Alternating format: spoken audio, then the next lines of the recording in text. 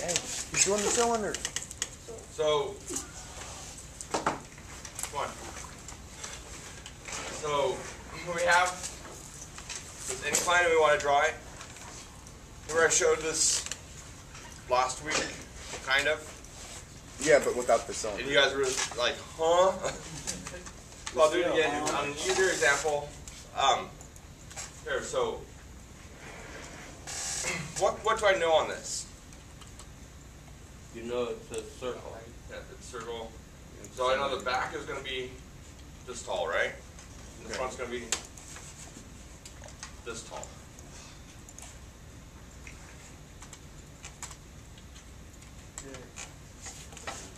So I can copy those lines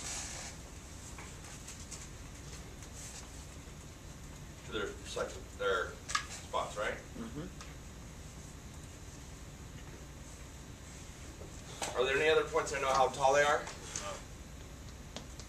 You can make one from like midpoint or something. Yeah, from the midpoint here.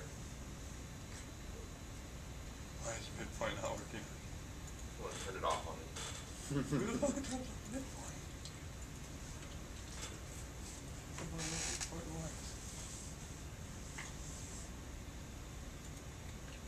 If those meant to go back. I'm just going to do a little thing there so I can see where the top of that one is.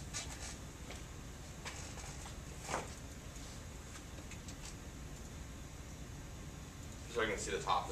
Those are the tops. Just kind of keep it straight. Extra line.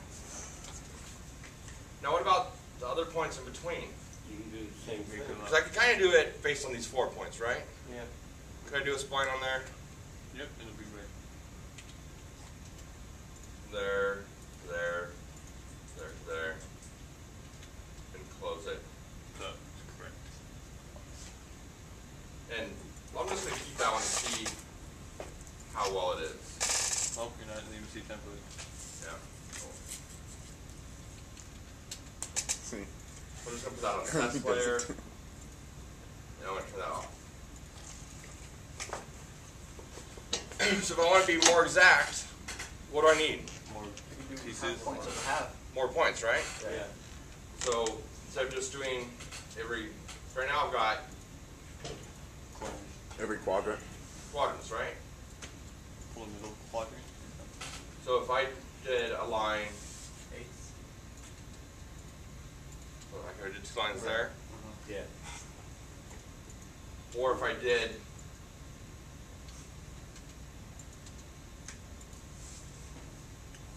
a line there, Yeah. There. that, equally spaced, I get the same thing, right? Mm-hmm.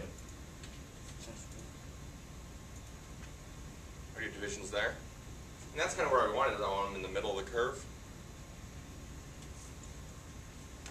So if I did it on the angle, I have to figure out the angles here on my isometric also, right?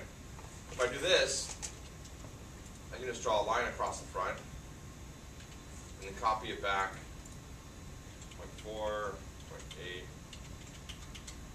I get those lines. Same thing. Now I can just pull these up.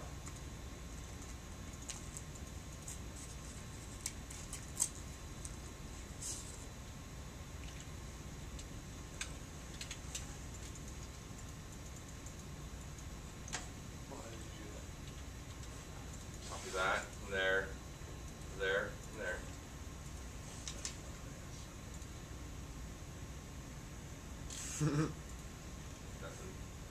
That's it again.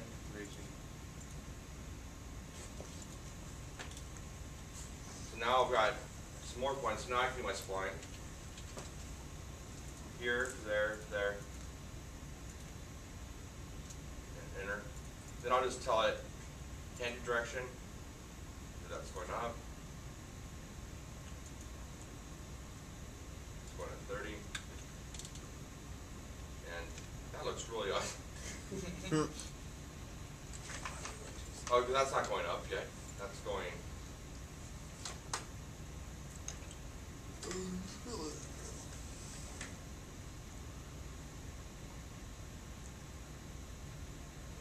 gonna have to go. Maybe I need some more points. Looks like I need a couple more points here and here to make that curve go good. Turn that one on. Yep, tells you it's way better. So you That's just use why. up some quarters. It's kind of close. Yeah, so I might want to do a couple more. Remove this one forward, that one a little bit more back. See, so And we got to color coordinate it, so that might be good. like that stupid rainbow.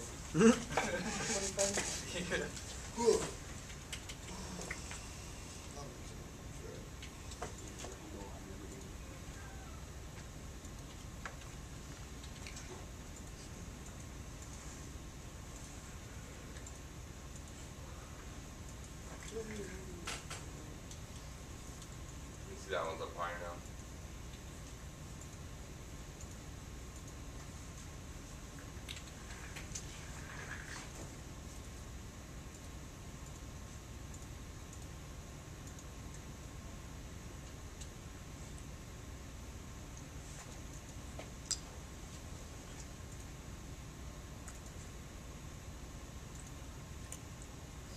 Still funky. Yeah, there you go. Or no, it doesn't need to go that way. Right.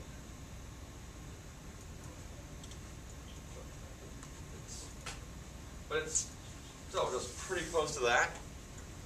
Doesn't matter that I'm off that much. Am I measuring this? So I can go with that one, right? So if you find a few points, you can get it, rough it in. I'm not gonna penalize you over being right. But on the side view here, do we need that side view? No. No. If you did, how would you do it? Same way you just project down and over. I didn't draw it. Right? I just did it. I just did it top and stuff. Top and front. So approximations are good when you're doing it in 2D. Okay? So that's fine. So basically, I was just stressed over nothing. Yep. Mm-hmm. Unlock it. Yeah, they'll